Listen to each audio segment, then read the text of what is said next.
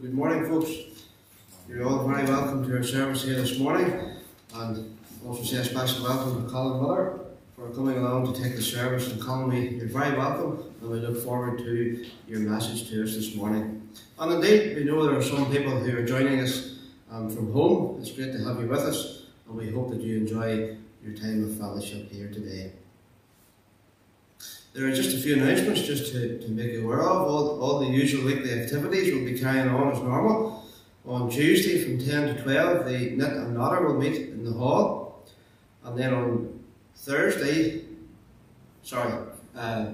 Friday morning, the prayer meeting and Bible study will meet as usual at 10:30. And then on Friday evening at 7:30, the bowls will continue in the hall as normal. Then next Sunday morning worship will be here as usual at 10:30, and the Reverend David Mullen will be allowed to take the service next week, and communion will be part of our service next week. There's just two extra ones here. There's one here just to remind the ladies for the MWI. The North West District are having afternoon tea on Saturday the 19th of March at 2:30 in Portadown Golf Club. For any ladies wishing to attend, the price is £10, and if you would like to go, to either contact Pat or Joanna to arrange that. So that's on the 19th of March at 2:30 at Portadown Golf Club. But they would like to know their numbers before next Sunday. And then the Women's Word Day of Prayer are having a service in Gartree Parish Church at 8 o'clock on Friday the 4th of March. That's Gartree Parish Church, just down at the bottom of the Largy Road. So anyone who's interested, you don't have to be a woman, I'm told. Men or women, everyone is very welcome to that. That's on Friday the 4th at 8 o'clock in Gartree. So these are all the announcements you might remember them.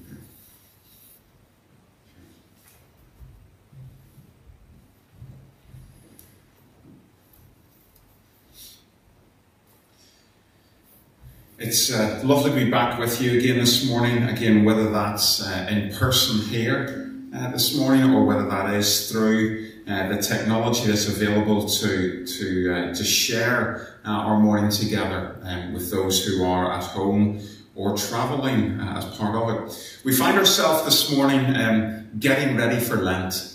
If you haven't already got your ingredients for your pancakes ready, just a reminder that that is on Tuesday of this week.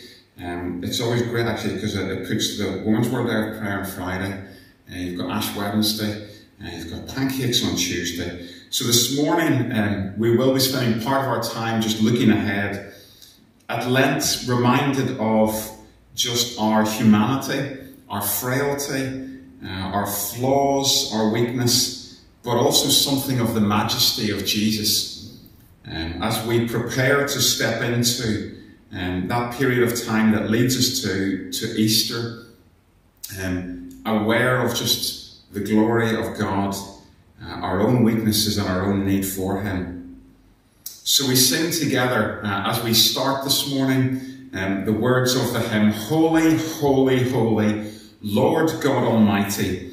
Early in the morning, well, it's just after 10:30, our song shall rise to Thee. So let's rise with our songs of worship to God.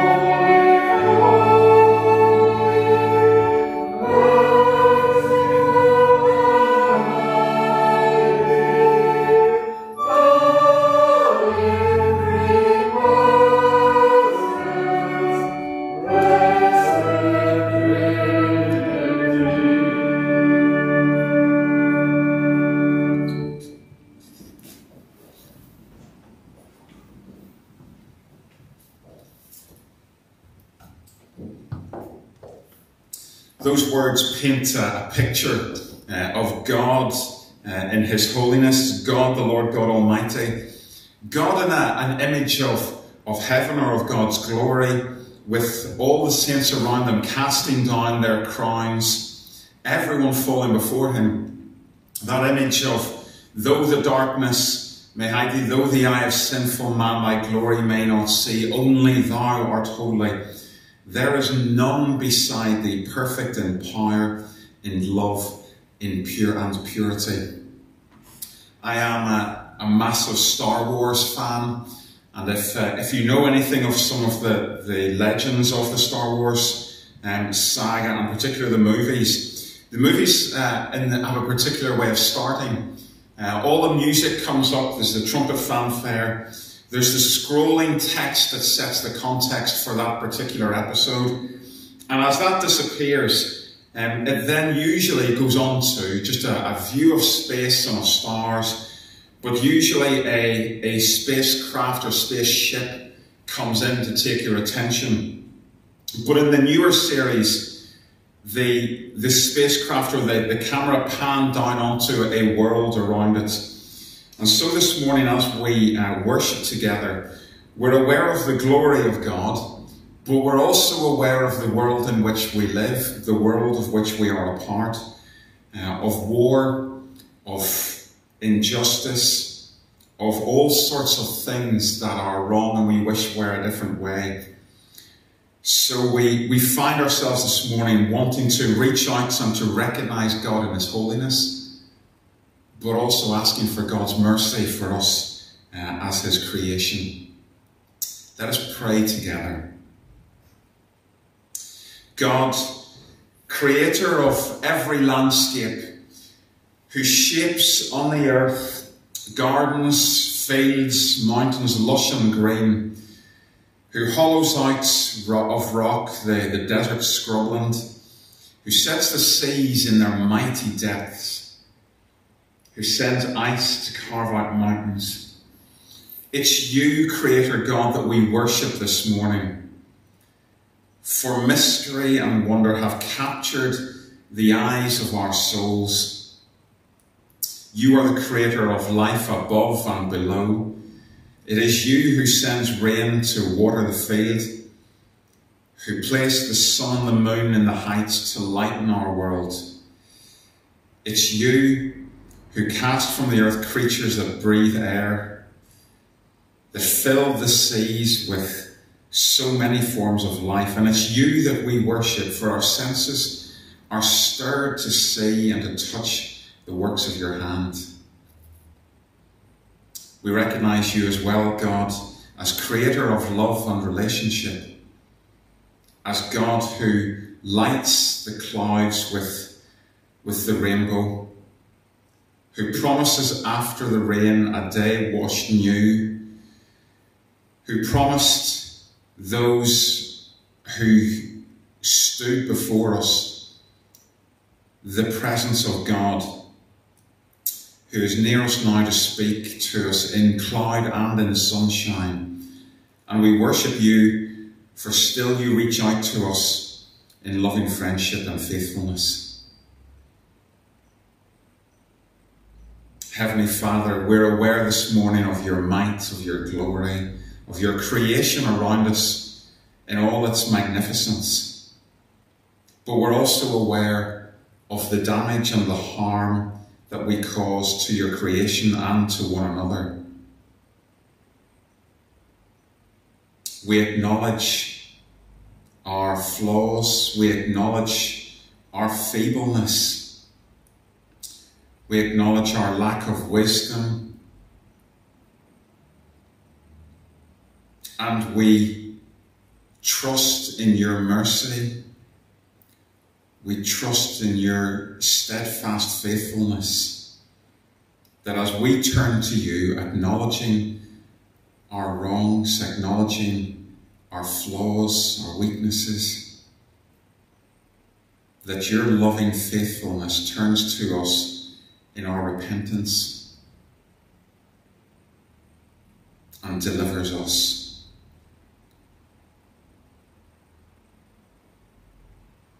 So this morning, whether we are at home, whether we are travelling, whether we are gathered here, we thank you for your presence, and we ask that your presence might be very real to us, bringing us hope in the midst of difficulties, strength in the midst of weakness.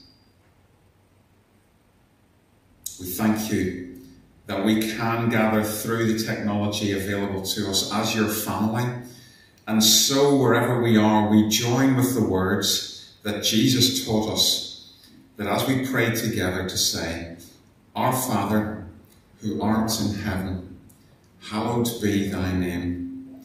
Thy kingdom come, thy will be done on earth as it is in heaven. Give us this day our daily bread, and forgive us our trespasses, as we forgive those who trespass against us. And lead us not into temptation, but deliver us from evil. For yours is the kingdom, the power and the glory, forever and ever. Amen. We're going to read together one of the Psalms this morning. It's the words from Psalm 25. Again, if you're at home and you've got a Bible to hand, by all means feel free to turn towards that. For those of you that are here, the words are going to appear on the screen, and we'll just read through this, and feel free to either read the words aloud as part of the declaration. This is one of those psalms that sometimes I think lends itself more to just speaking out as a prayer, rather than trying to understand the theology within it. So feel free to join with me as we read out the words contained within Psalm 25. To you, O Lord, I lift up my soul. In you I trust, O my God. Do not let me be put to shame, nor let my enemies triumph over me. No one whose hope is in you will ever be put to shame. But they will be put to shame who are treacherous without excuse. Show me your ways, Lord. Teach me your paths. Guide me in your truth and teach me. For you are God, my Saviour, and my hope is in you all day long.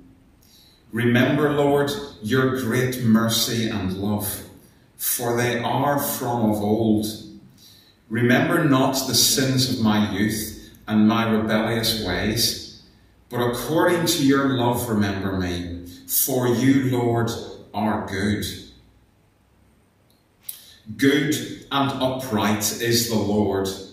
Therefore he instructs sinners in his ways. He guides the humble in what is right and teaches them his way. All the ways of the Lord are loving and faithful for those who keep the demands of his covenant.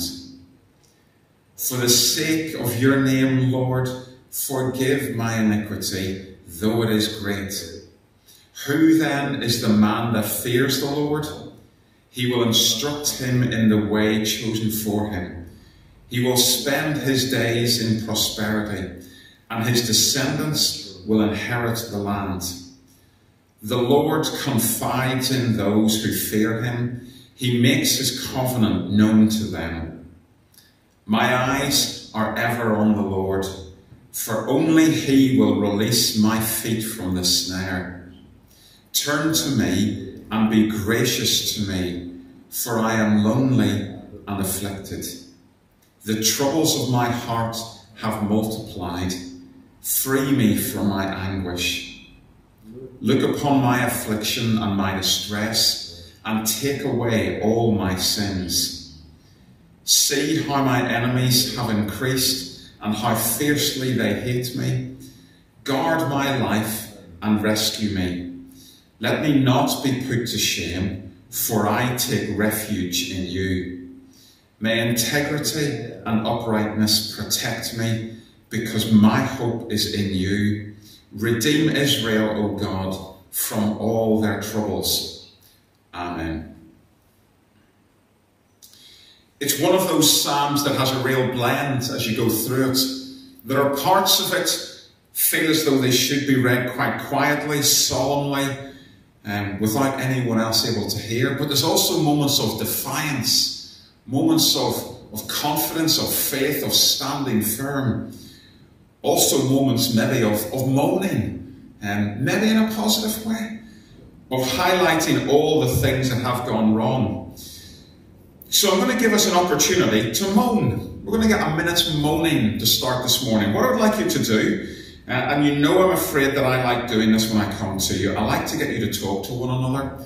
So if you are sat near someone that you're comfortable talking to, what I'd like you to do this morning is to very quickly, within 1 minute, to figure out what are the most painful injuries that happen within the house. So within your home, what are the most painful injuries that occur?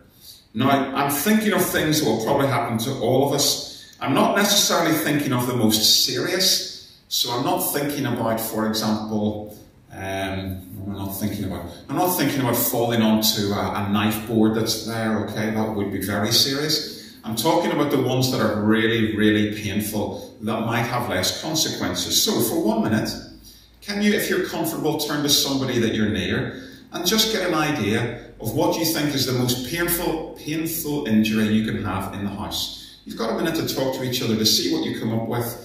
Then I want to hear what you've got, and then I'm going to tell you what I thought of. Away you go.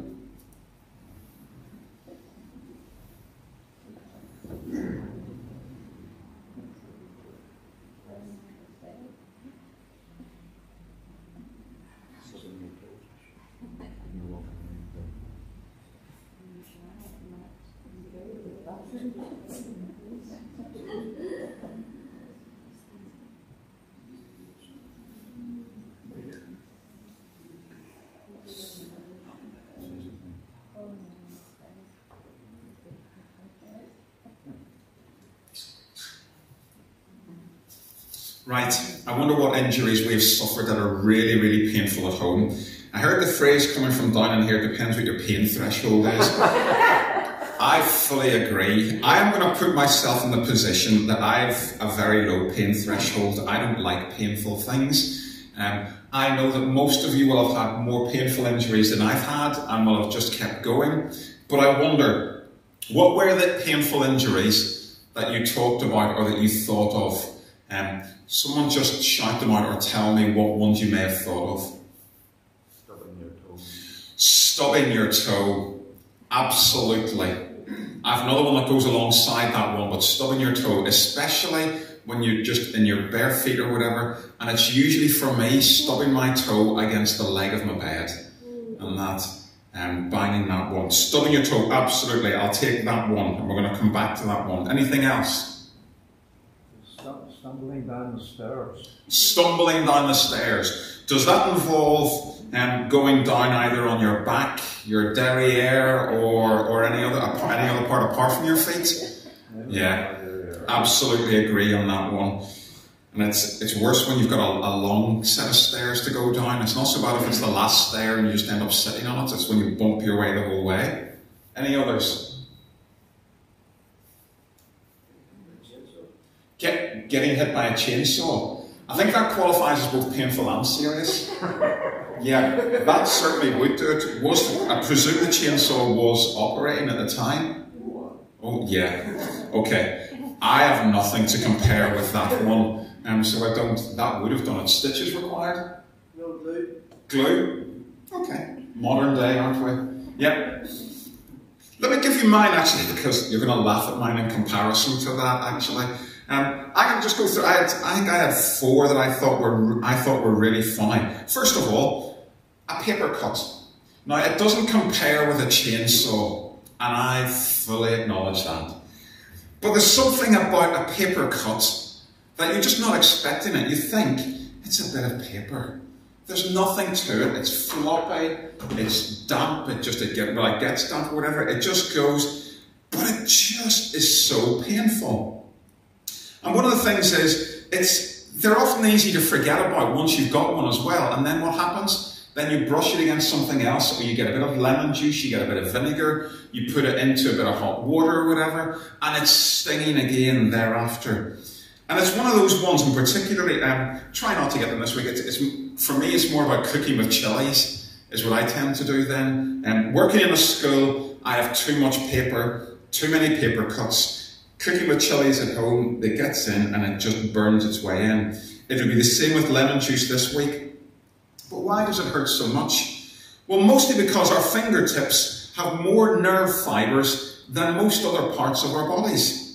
A paper cut slices through the layer and exposes the sensitive nerve endings that are just underneath the skin layer, and it makes them sting. What can we do to fix it? Well, I think what I found is somebody told me is put it in ice cold water very quickly. Now, there's not always ice cold water around, but if you put it in, what it does is it pulls the nerve or the blood supply to the nerve endings away. It almost tries to freeze them, and it's great. But it does stick around for a bit. So a paper cut is one of them. The head bang is another one. You know the way that sometimes you've opened a cupboard door, usually in the kitchen or whatever, you've then leant down to get something else from somewhere else, you stood up and bang, and you've absolutely clocked yourself on the head.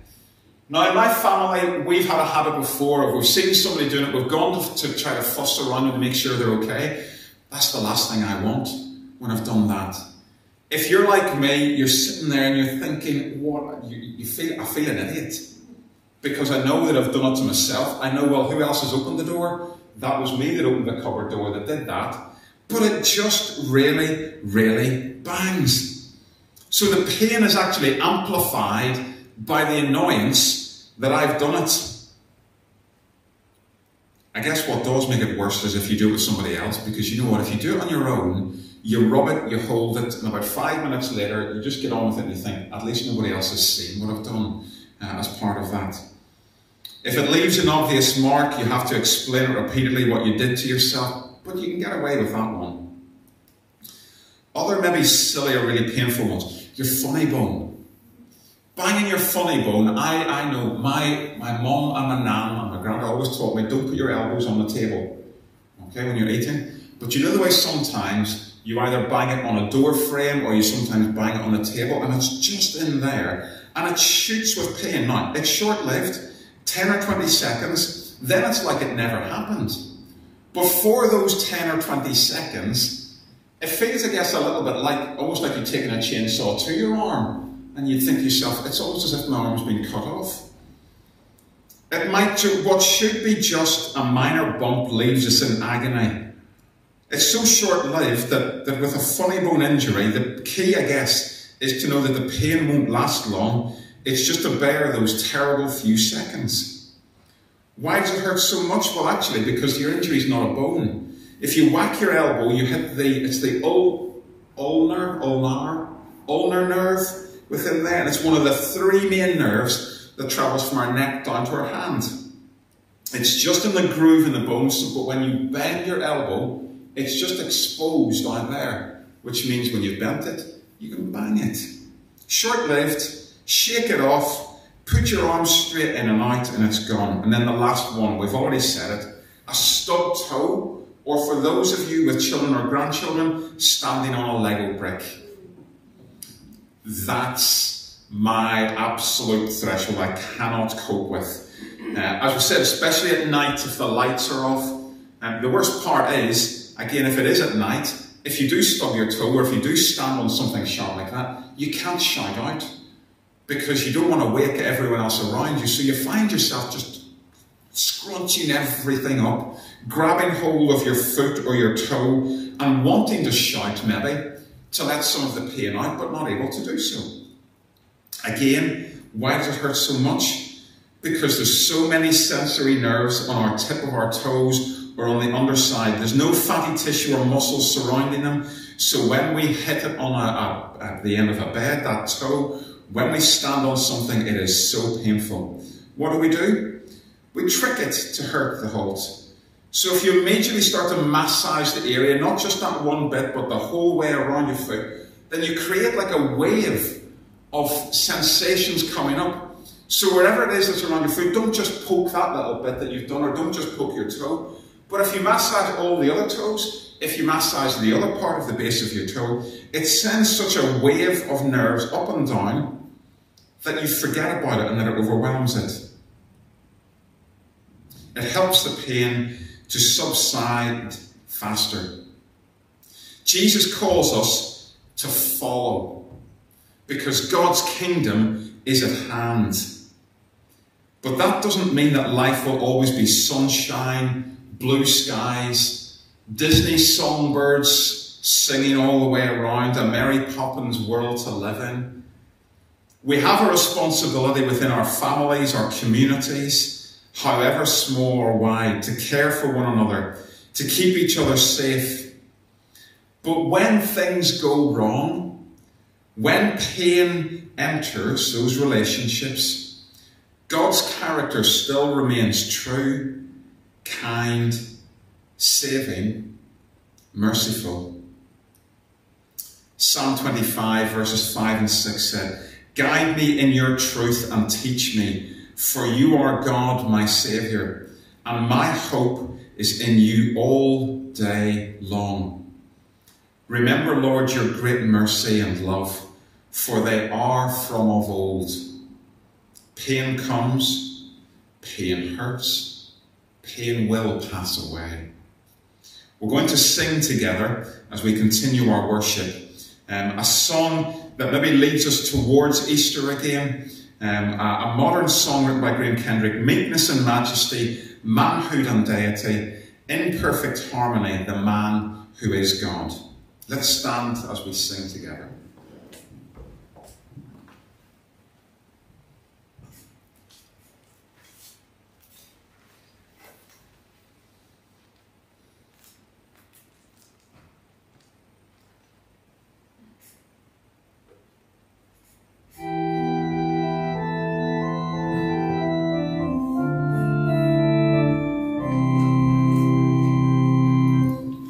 Meekness and majesty,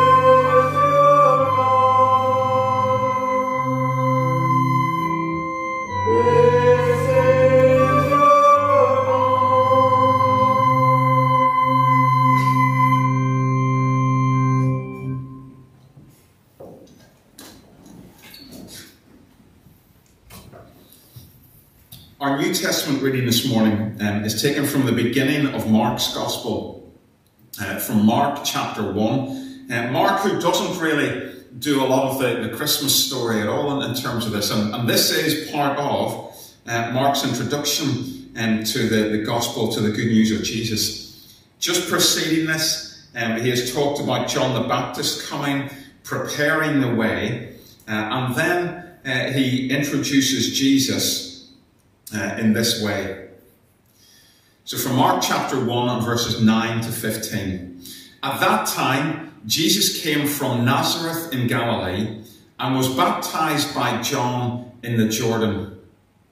Just as Jesus was coming up out of the water, he saw heaven being torn open and the Spirit descending on him like a dove. And a voice came from heaven, "You are my Son whom I love. With you I am well pleased." At once the Spirit sent him out into the desert, and he was in the desert for 40 days, being tempted by Satan. He was with the wild animals, and angels attended him. After John was put in prison, Jesus went into Galilee, proclaiming the good news of God. "The time has come," he said. "The kingdom of God is near. Repent and believe the good news." The bank robber was impossible to miss. In April 1995, he attacked and robbed 2 banks in Pittsburgh, in the United States of America, in broad daylight. Security cameras picked up really good images of his face because he wore no mask.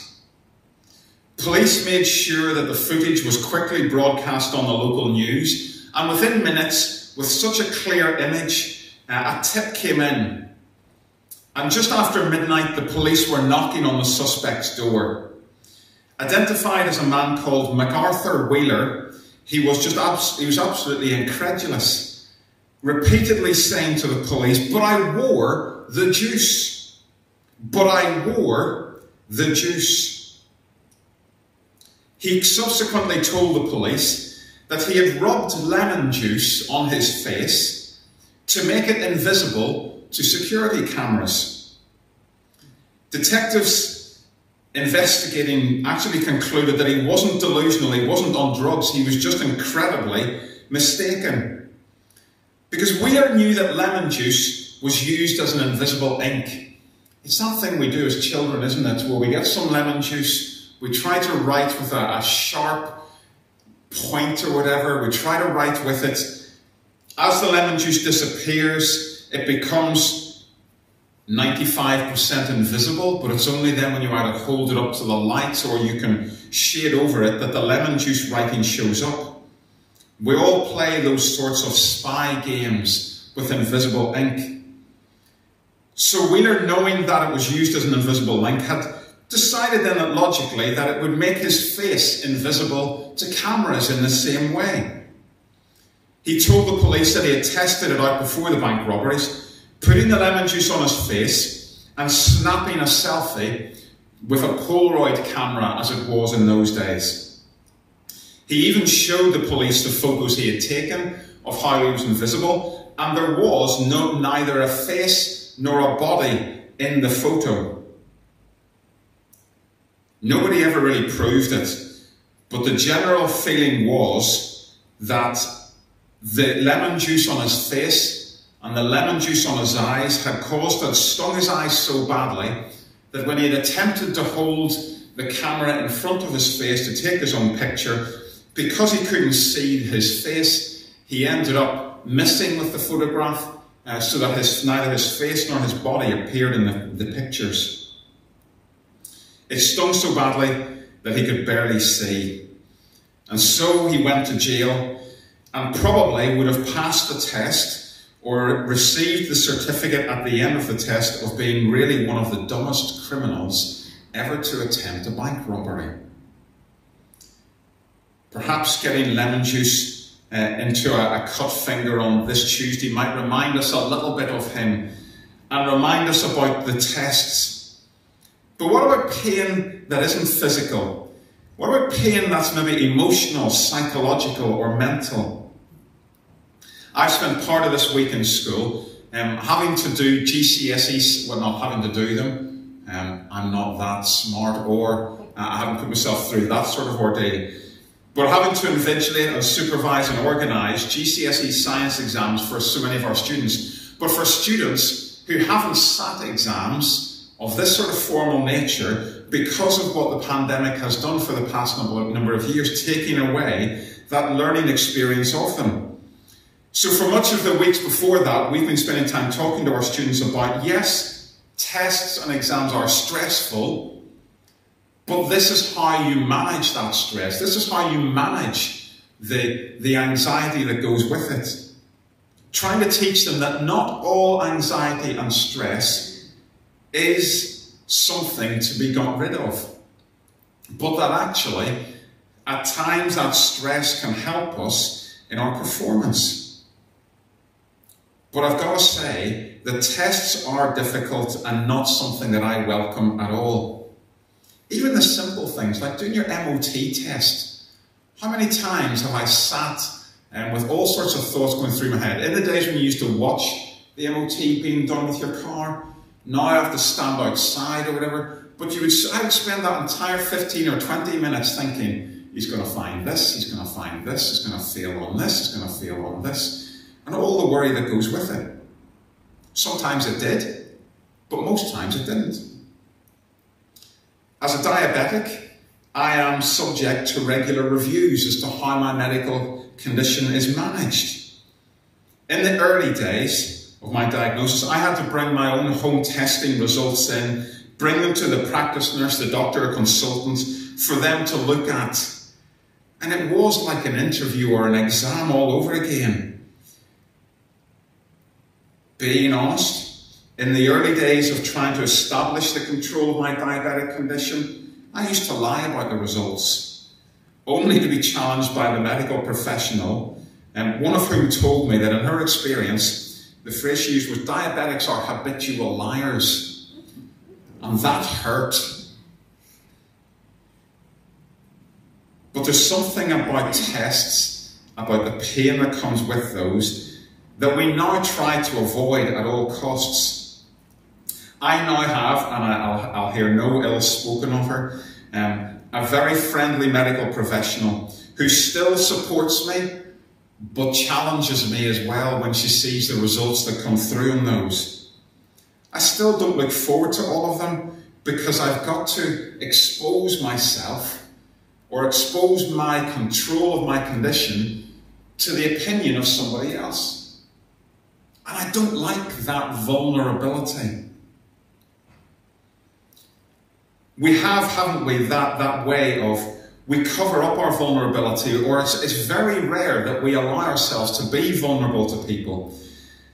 I have a very professional, not so much a persona, but a very professional manner when I'm working in school. I very rarely actually talk about my home situation. And as principal of a school, people don't often want to know about my home situation.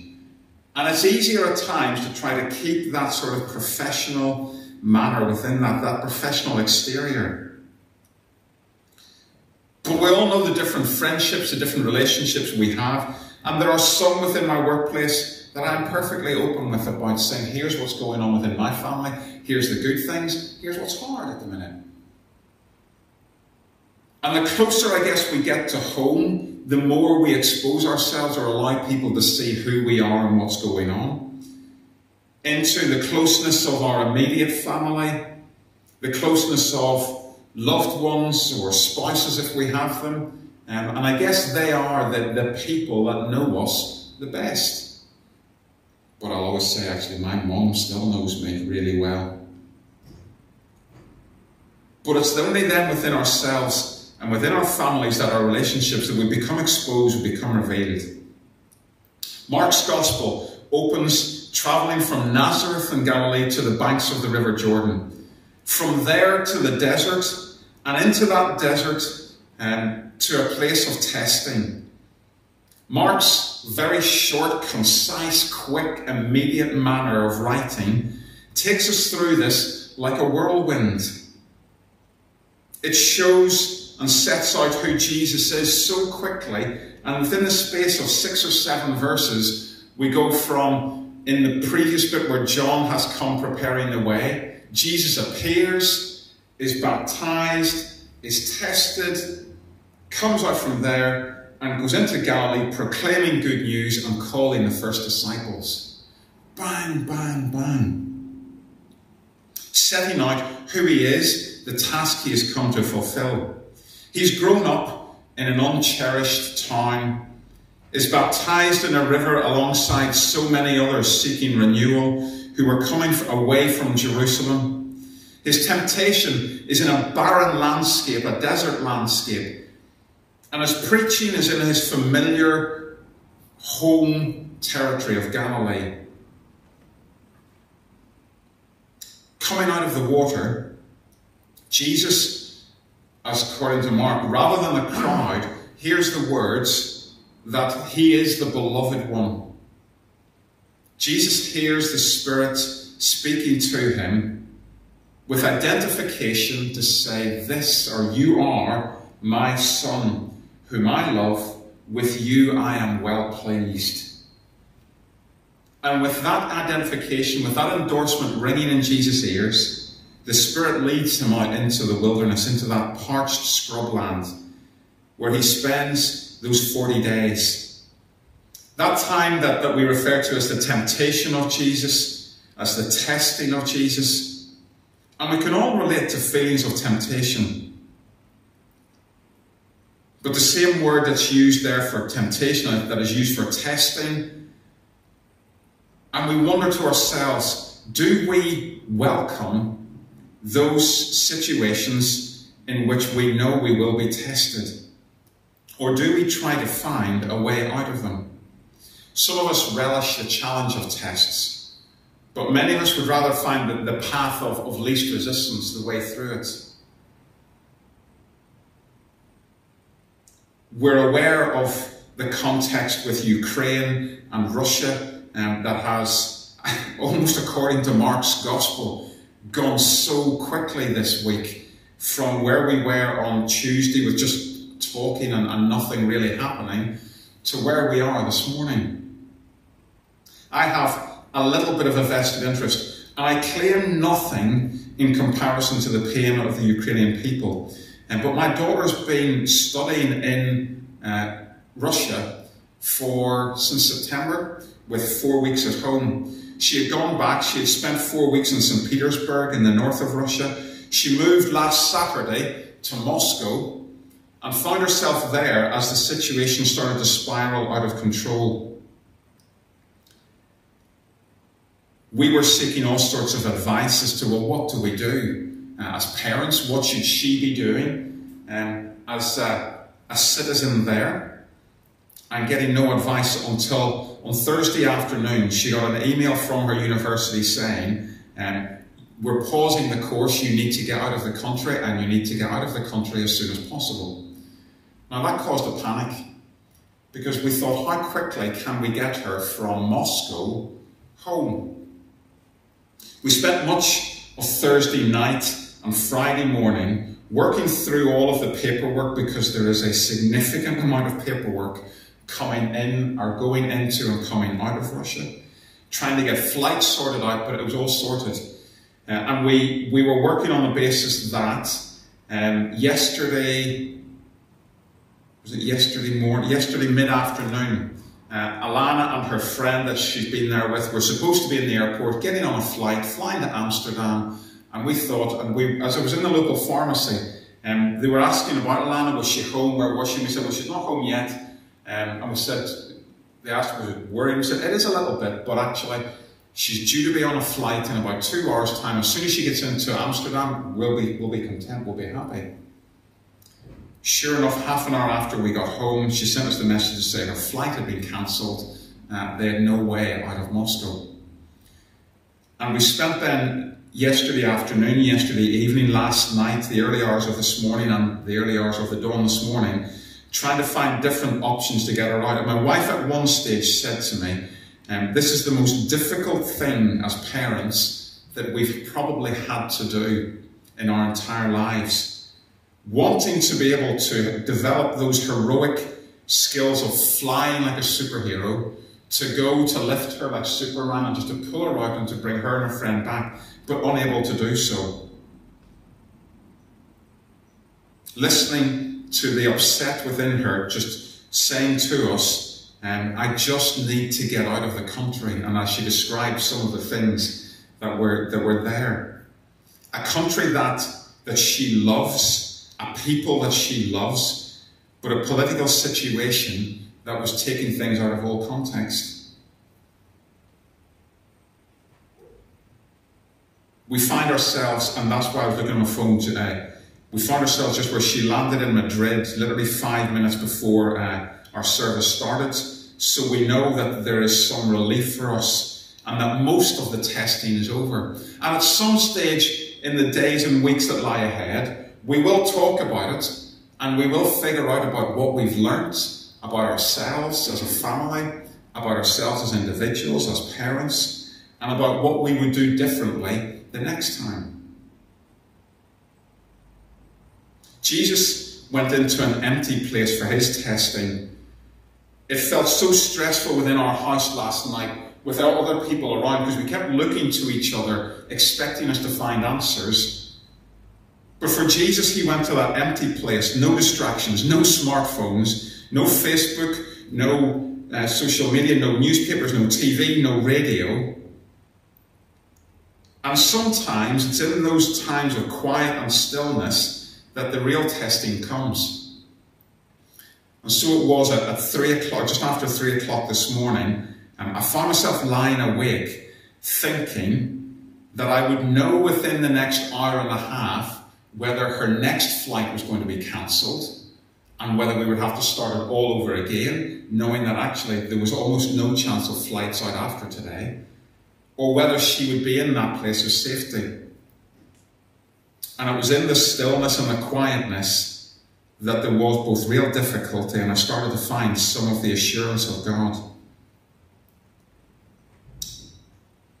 Jesus, from the testing there, of enforcing and putting in place that identification with the Spirit, said, "You are my Son, whom I love. With you I am well pleased." It was tested, and Jesus came out from there confident and gets straight to work preaching the good news.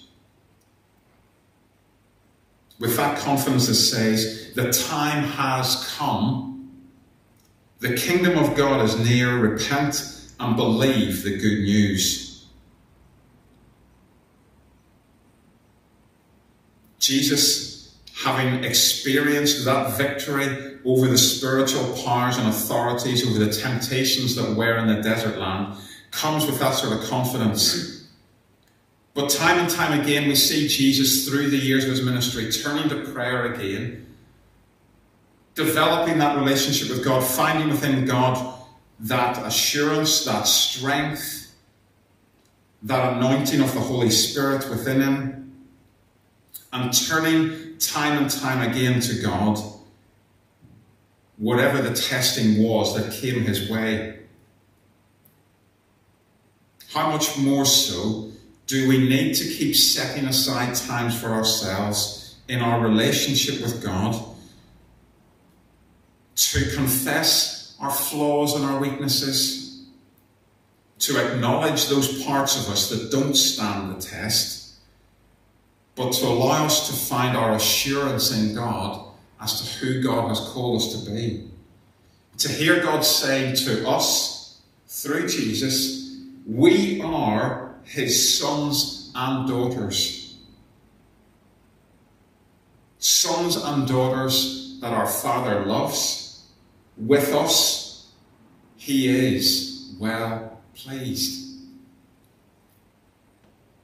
That sort of trust, that belief that Mark talks about isn't just about believing the good news, saying, yes, I accept that that is the good news. I accept that that's what it is. But it's more than that. It's putting the trust It's that sort of, as my gut was churning through yesterday and today, it's that trust that brings a calm to that says, no matter what, we place our confidence in God.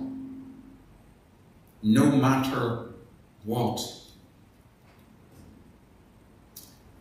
I still live in a first world experience, and my pain is still very relative to the experience that's going on within the country of the Ukraine at present. It's easier for me, knowing through a smartphone now that she's in Madrid, that she is relatively safe, that there is hope that she will get home. But for those people, also for those just in whatever country where there is conflict, where their faith or their beliefs or their culture is under attack, that trust of saying that God is able to carry us beyond the squalls, beyond the storm, beyond the storms on the sea, to carry us over those temptations, those testing, those powers and authorities that seek to undermine our place as God's children, and to restore God's grace and mercy to us. The psalmist found himself in a very precarious position as well. Enemies were overpowering, the treacherous were all around, and the sins of his youth were disturbing him. Given those circumstances, his reminder to God could be a last-ditch effort to beg of God. But what is certain is that the psalmist states with that confidence that we mentioned that God can help. The psalmist, someone whose situation is dire, whose need for aid is genuine, but whose certainty that God is the one who can provide is exemplary. In closing, I offer just some words from a song written by the contemporary Christian group Delirious. The words went along like this. It goes, as a prayer and as a song: investigate my life and make me clean. Shine upon the darkest place in me. To you my life's an open book, so turn the page and take a look upon the life you've made. Always my days I'll praise. I'll fly away where heaven calls my name. I'll fly away, I'll never be the same. Investigate, excavate, recreate. Investigate my life and take me through. Shine upon the road that leads to you. I know you'd heard the words I'd say before I'd even lived one day. You knew the life you'd made, so always I'll praise.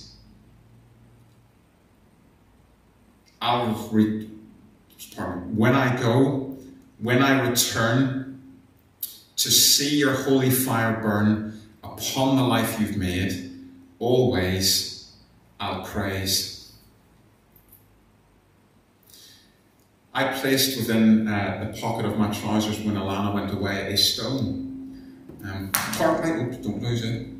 Partly as a reminder every so often when I put it into my pocket, but also there as a reminder that sometimes when things are difficult, when things knock our fingers, when things are tough, as a reminder that God's grace is still strong enough for that. Whatever your week, whatever your days ahead carry, whatever pain or testing comes our way, may we be reminded that God is God, that God continues to demonstrate his character and to transform us through his Spirit. Not necessarily choosing the pain, but choosing to allow God to work through pain, to make us into the people he has called and equipped us to be. Let us pray. Lord our God, faithful and kind, you've always been our help. With and without our asking, with and without our recognition, you have been the one who has led us, who has carried us, who has formed us, who has transformed us. And for that, we're grateful for the way that through history, people have found you to be faithful, found you to be true to your promise, found you to be true as a loving Father who welcomes back your prodigal children. That as we turn to you with repentance, as we turn to you with belief, with that gut trust, you reach out and lift us with your arms.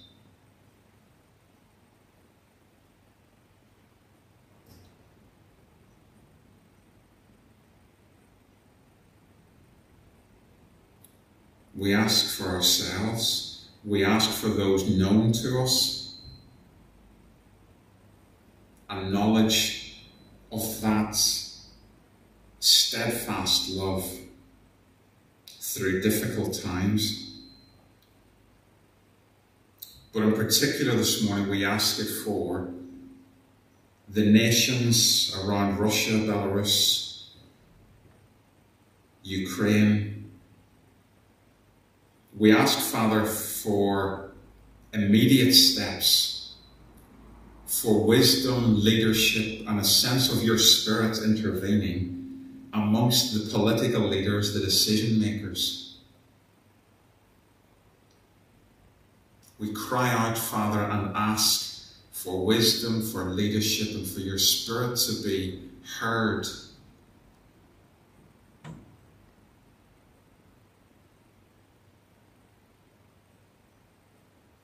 We pray for those suffering physically, for those suffering with anxiety, with trauma.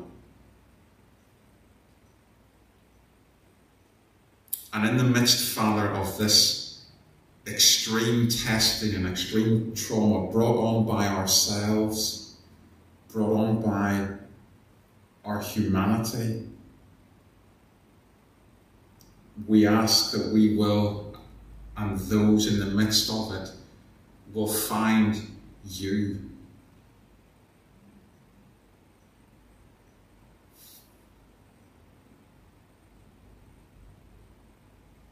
May we know your streams of mercy never ceasing. May they know your feet, your hand under their feet. May they know your arms lifting them.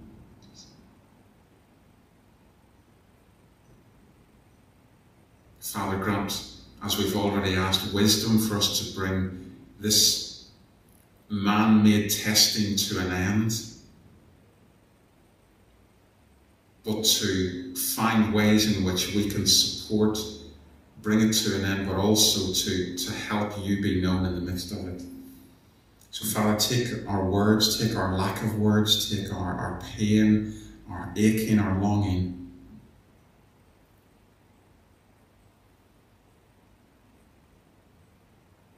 and respond.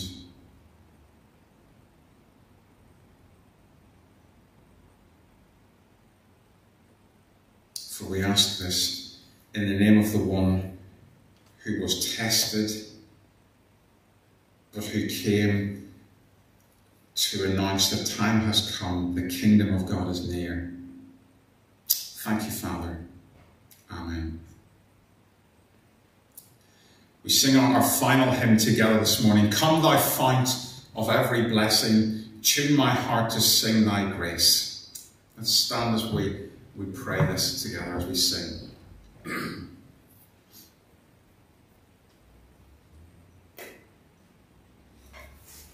to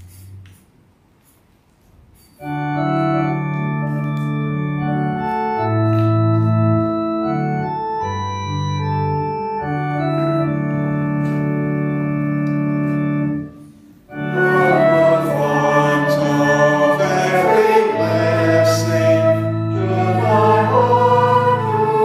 sing